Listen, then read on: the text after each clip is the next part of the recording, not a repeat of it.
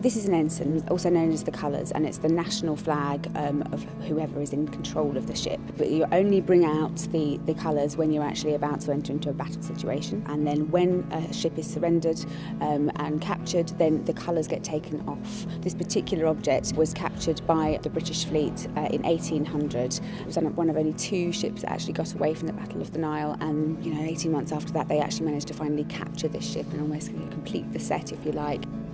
It's significant really for Nelson, because the Battle of the Nile was such a complete victory that it really did sort of cement his reputation. The colours were struck, taken off and packed and sent back here to Norwich as a mark of his respect and esteem for where he grew up and for his home county. Norfolk Museum Service is so keen to have this wonderful object as the centrepiece of our Norfolk and Nelson exhibition. We do hope that it will help people to refocus on Nelson, both as a great national hero but as a local man as well. Norfolk is, after all, Nelson's county, and it can be nothing but inspirational to have it on display, to invite people to come and see this great treasure.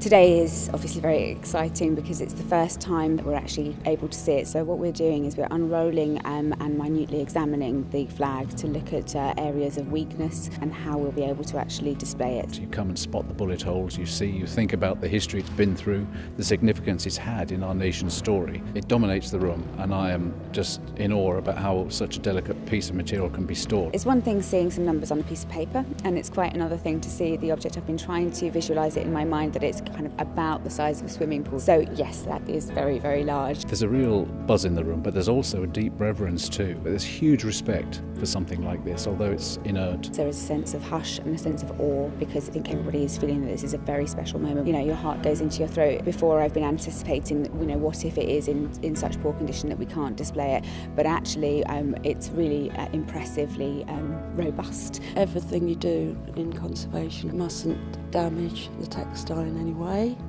It must keep hold of anything of historic interest, and the cleaning's only done under careful testing, so the cleaning won't damage it.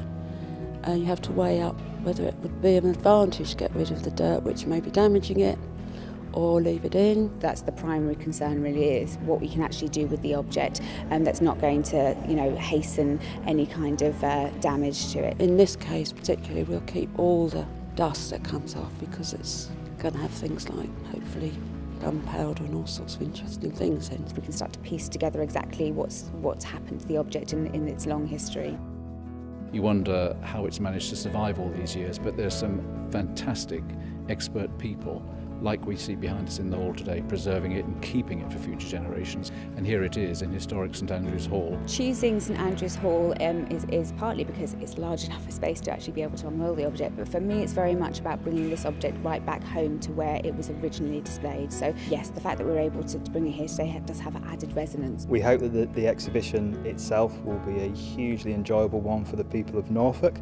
We also hope that it will be a strong draw for lots of visitors to the county from elsewhere, particularly as it's in such an important summer slot. This flag has seen so much of history, and it is going to be inspirational for people to see it. As many people as possible must come to the exhibition next year and have a look at it and just think about the story it tells. It's wonderful.